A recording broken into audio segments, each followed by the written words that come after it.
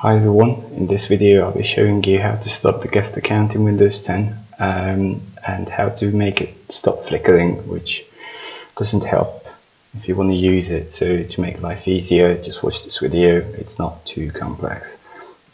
Just installing a blank VMware Windows 10. So if you start typing guest into start menu, you'll find that in Windows 8 it used to come up manage guest account. Here it doesn't come up.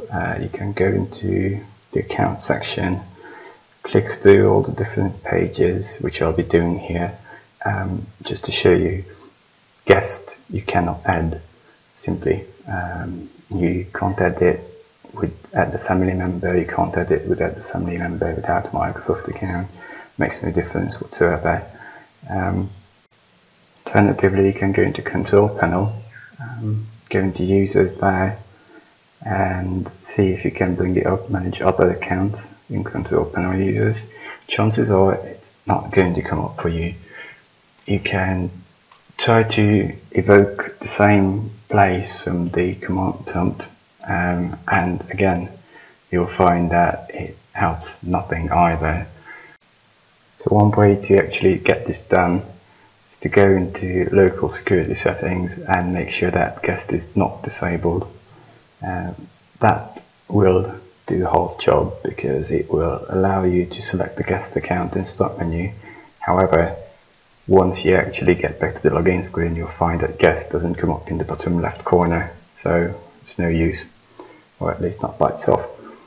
So once you're done with that, go into security management and follow what I'm doing in the video. You basically have to uncheck guest being denied from logging in.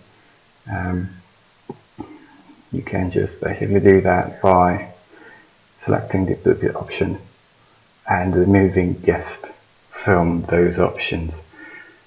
That's all you need to do. You now have guest account enabled, so you can now go and log into the guest account. It is now showing in the bottom left corner. You can log in.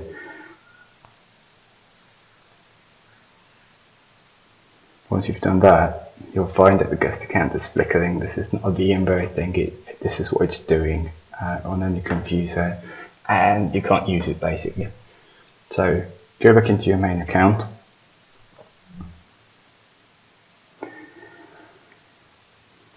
You will need a few tools. You will need Lock Hunter, and you will need Total Commander. I'm starting with Total Commander. Technically you can get away doing this in Windows Explorer. I don't like it.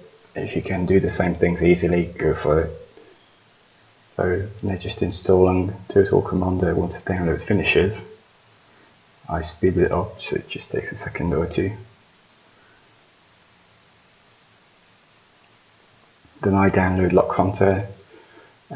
It basically unlocks certain files from being used and allows to unlock files and be deleted upon reboot. You also need Classic Shell. I'll explain why it's a start menu replacement. Just go with it.